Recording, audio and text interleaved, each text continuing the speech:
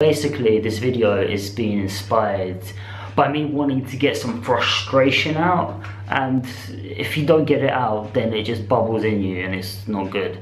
The guy I'm talking about, he's not going to watch it, I know. Like, he tries to comment about my videos when I know he's not seen I do love you guys. Basically, you know those glucose syrup love hearts? Not even sugar ones, but they're like glucose syrup, like a centimetre thick. We went and played tennis. Nat Nat gave Chris, or is it Chris to Nat Nat? I don't know. This, like, the love heart is so bloody cute, man. They are both amazing for each other. I went to Chris like, that's heart disease.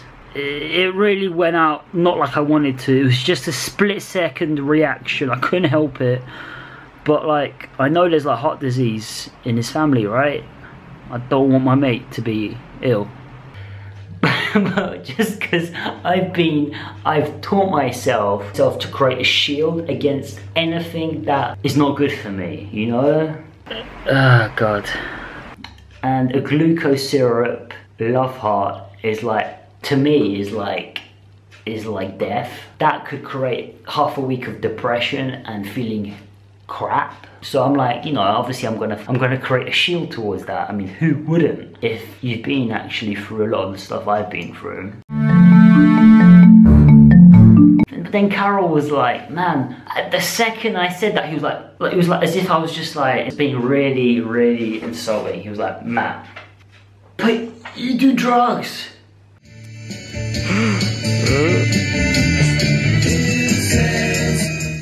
Mate, this was a Sunday. Mate, you do sports, by the way. He's gonna be he's on the Great Britain team.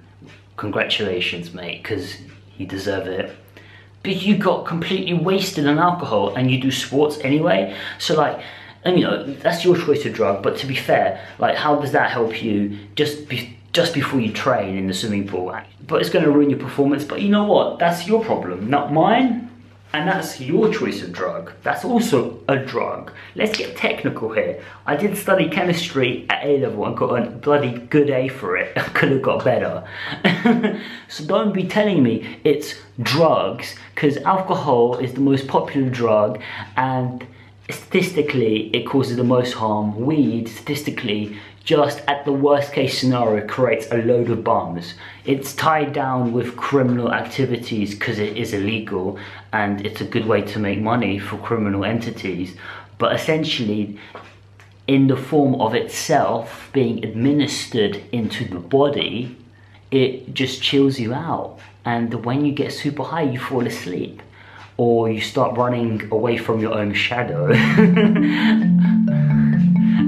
Oh God. Or you fall asleep, or you eat more, or you laugh a lot more.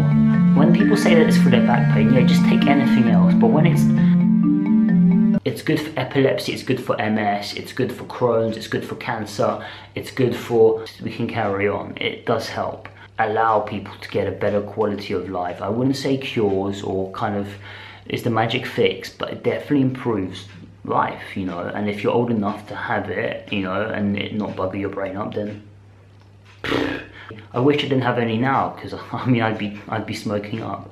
I have to go get some. It costs 20 bag once a week, you know. I can do that.